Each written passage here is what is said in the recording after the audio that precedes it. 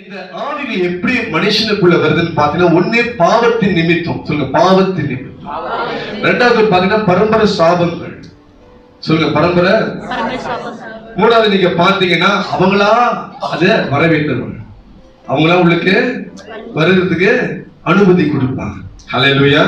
இந்த காயின்ஸ் விளையாடுறது, ஒரு ஆவிகள் கொக்கனைக்குள்ள நீ வா எனக்கு செய்யி, அது வர வைக்கிறது. ஹல்லேலூயா. மூன்றாவது பார்த்தா யாராவது ஒரு ஆள் உள்ளுக்கு அனுப்புறது. நீங்க செய்யற தொழில் உங்களுக்கு பிடிக்காது, பொறாமை நிமித்தம் உங்க குடும்பத்தை உங்க சொந்தத்துல நீங்க அழியணும்னு சொல்லி இந்த மாதிரி செய்து மந்திரங்கள் செய்து உங்களுக்கு விரோதமாய் அனுப்பி உங்களை சாகடிக்கணும். அதுக்கு பேரும் கொலைதான், அதுக்கு பேரும் கொலைதான். ஹல்லேலூயா. இப்படிப்பட்ட ஆவிகளை அனுப்போம். மொத்தம் நாலு விதமான வகையில பிசாசு ஒரு மனுஷனுக்குள்ள நுழைய முடியும். ஹல்லேலூயா. அப்ப நீங்க ரொம்ப கவனமா இருக்கணும். யார் கூட பழகுறீங்க, அது உங்க நண்பர்களா இருக்கலாம், உங்க வீட்டாரா இருக்கலாம், உங்க குடும்பமா இருக்கலாம், இல்ல நீங்க வேலை செய்யற இடமா இருக்கலாம். யாரா இருந்தாலும் ரொம்ப கவனமாக இருக்கணும். பிசாசு யாரு மூலியமா உங்கள்கிட்ட கான்டாக்ட் பண்ண முடியும். ஹல்லேலூயா. அப்புறம் எப்போதுமே ஒரு மனுஷனை பார்த்த உடனே உங்களுக்குள்ள என்ன மாதிரி ஆவி இருக்குது, இவங்க எங்கிருந்து வந்திருக்கிறாங்க, என்ன நோக்கத்துல நிக்கிறாங்க, இவங்க மோட்டிவ் ஃபினான்ஸ் நம்ம நல்லா ஆராய வேண்டும். ஹல்லேலூயா. வாசிங்க அப்போஸ்தலர் 16 எடுத்து வாசிங்க. நாங்கள் ஜெபம் பண்ணுகிற இடத்திற்கு போகையில் குறி சொல்ல ஏதுவாய் இருக்கிற ஆவியை கொண்டிருந்த குறி சொல்லுகிறதினால் தன் எஜமான்களுக்கு மிகுந்த ஆதாயத்தை உண்டாக்கின ஒரு பெண் எங்களுக்கு எதிர்பட்டாள். அவள் பவுலையும் எங்களையும் பின்தொடர்ந்து வந்து, இந்த மனுஷர் உன்னதமான தேவனுடைய ஊழியக்காரர், ரட்சிப்பின் வழியை நமக்கு அறிவிக்கிறவர்கள் என்று சத்தமிட்டாள். ஹல்லேலூயா.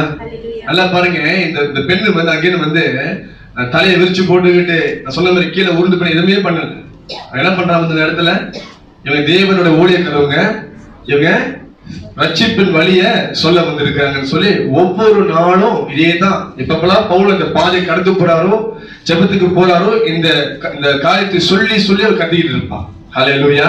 அப்ப முதல்ல பவுல் அதை பார்க்கும் பொழுது பவுலுக்கு இது தெரியல. அவன் நினைச்சுக்கிட்டா சரி பரிசுத்தத்தை வெளிப்படுத்தி இருப்பாரு போலுக்கு. ஆனா பைபிள்ல போட்டிருக்கு, அநாடிக்கும் அப்படி பண்றவசி எரிச்சல் தாங்க முடியாது திரும்பி அசுத்தாவியை வெளியே வான்னு எனக்கு சொல்லி கொடுக்கிறார். It means it took time for him to understand there's a spirit within her. அவருக்கு கொஞ்சம் டைம் எடுத்திருக்குது உள்ளுக்கு என்ன மாதிரி ஆவி கிரியேஸ் இருக்குன்னு பாக்குறதுக்கு. ஹல்லேலூயா. அதான் உன்ன சொல்றேன், ஒரு நாள்ல ஒரு மனுஷனை பார்த்து அவனுக்குள்ள என்ன மாதிரி ஆவி இருக்குன்னு நீங்க புரிஞ்சு கொள்ள முடியாது. நீங்க பழகும் பொழுது, அவங்களோட பேசும் பொழுது, அவங்களோட காரியங்கள் வழிகளை பார்க்கும் பொழுதுதான் உள்ளுக்கு எப்படிப்பட்ட ஆவி கிரியேஷன் புரிஞ்சு கொள்ள முடியும். ஹல்லேலூயா. That's why the wise always observe the ways of man. ஞானம் உள்ளவர்கள் எப்போதுமே நல்லா கவனித்து பார்ப்பாங்க. இவங்க எப்படிப்பட்டவங்க, இவங்க என்ன பண்றாங்க, எப்படி பேசுறாங்க, எங்க போறாங்க, என்ன செய்யறாங்க, இவங்க நோக்கம் என்ன, இவங்க பேச்சுல உண்மை இருக்குதா, அவங்க வார்த்தையில உண்மை இருக்குதான்னு சொல்லி நம்ம ஆராய்ந்து பார்க்கணும். ஹல்லேலூயா. நமக்கு தெரியாது, பிசாசன் அங்கே வந்துட்டு நான் தான் பிசாசுன்னு சொல்ல மாட்டோம். ஆளுங்கள் உள்ளுக்கு அனுப்பிவிட்டு நான் தான் அசுத்தாவி, நான் வாழ்க்கை அழிக்க வந்திருக்கிறேன்னு சொல்லி சொல்ல மாட்டான். ரொம்ப தந்திரமா ஒரு பாசமா அக்கறை காட்டுமே காமித்து தான் உங்களை எப்படியாவது பாதாளத்துக்கு இழுத்து விடுவாங்க. ஹல்லேலூயா. ஹல்லேலூயா. அப்ப இப்படிதான் நம்ம வாழ்க்கையில் அநேகர் இருக்கிறார். There are many people in our life. பிசாசுனா அவங்க மூலமா நம்ம வாழ்க்கையில வெளிப்படுகிறான். And due to that you lose your peace. உங்க சமாதானத்தை நீங்க இழந்திருக்கிறீங்க. ஹல்லேலூயா. ஹல்லேலூயா. ஆனா நீங்க பாருங்க, பார்க்கிறதுக்கு ரொம்ப நார்மலா இருப்பாங்க, சாதாரண மனுஷனை போல தான் இருப்பாங்க.